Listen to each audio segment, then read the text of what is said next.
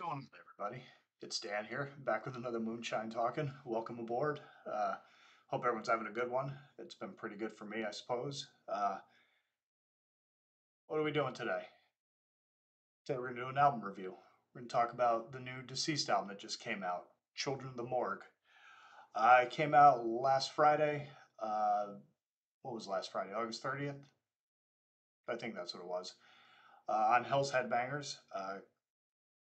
This is normally the point where I show you a copy of something that I have, but I don't currently have it. Apparently, there was some snafu with the delivery or shipment or whatever the hell was going on with the pre-orders and all that. So I'm currently waiting to get my copy of it.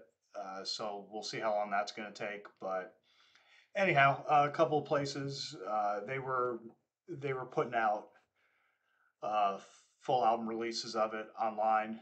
So I listened. I know you can check it out on Bandcamp. I end up checking it out on YouTube through one of the channels that I subscribe to, and it's killer. I mean, Deceased, they've been around for a whopping 40 years. Uh, I think they can be best described as, to me, if anyone in the metal genre could be considered a blender metal band, then I would say that they would probably be a blender metal band, meaning that they take all sorts of different styles and incorporate them and kind of make it their own. Uh, there's a patent pending on that probably with Drew's Fur, but nonetheless, I'll still use the term because I think it's appropriate in this sense. I mean, they're like a combination of classic heavy metal, of thrash, of death metal.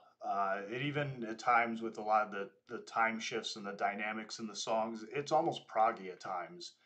But yeah, it's really good. They're a really good band. I first heard them when we had a compilation, uh, Death is Just the Beginning.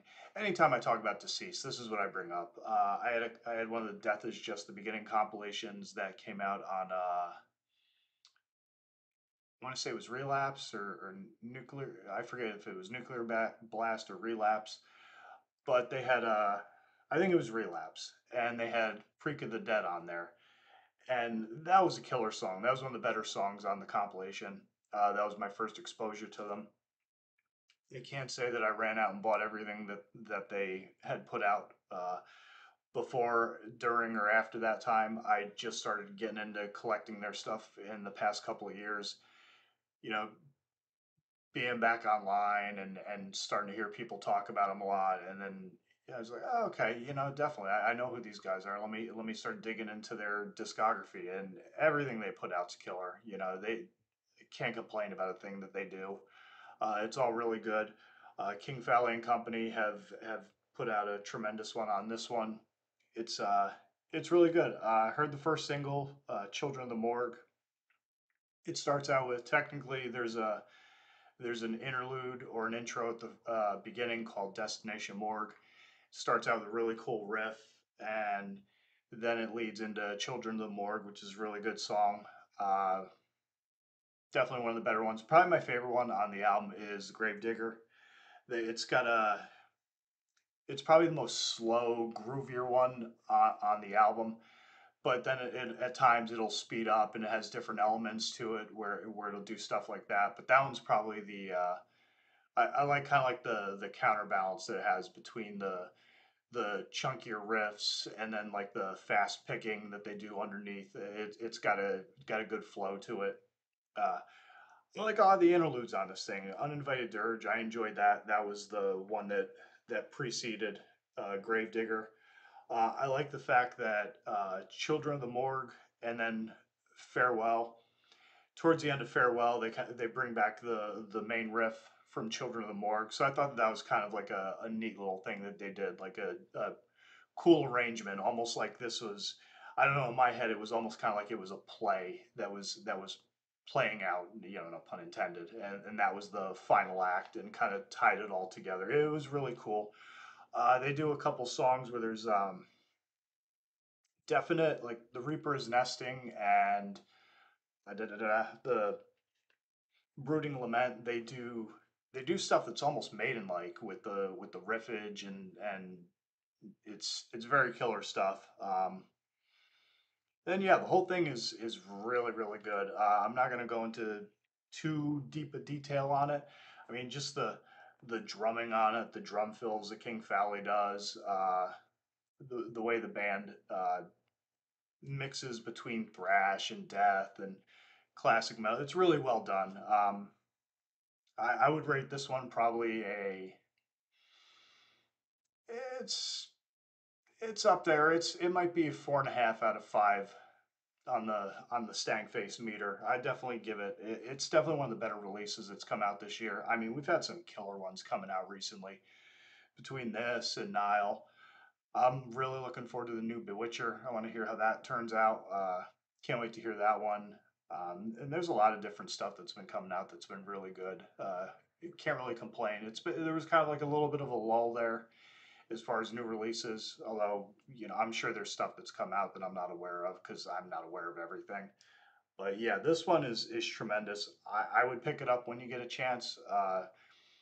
Go back and listen to any of their older stuff.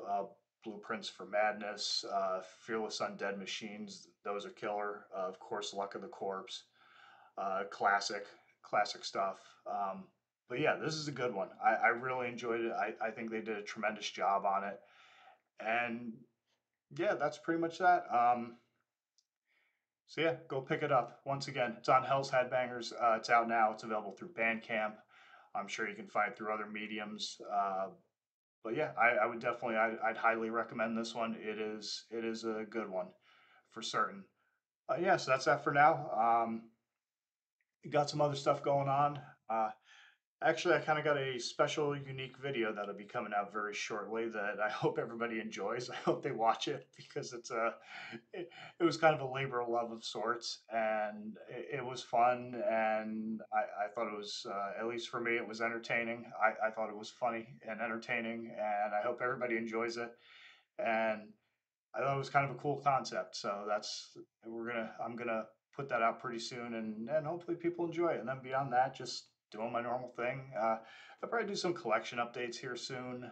What's been spinning and all that sort of thing, because I had like a ton of stuff that I've purchased recently, and wanted to mention what I've been listening to and all that sort of stuff. But yeah, other than that's pretty much that. So anyhow, if you like this, go check out any of my other stuff. If you like any other reviews and the this and the that, um, and that's pretty much it. I'm just babbling at this point. But as always, everyone, stay sick, stay heavy, stay brutal. Always tuck your chin upon impact. Don't forget to breathe. Everyone have a good one, and I will catch you on the next video. Later.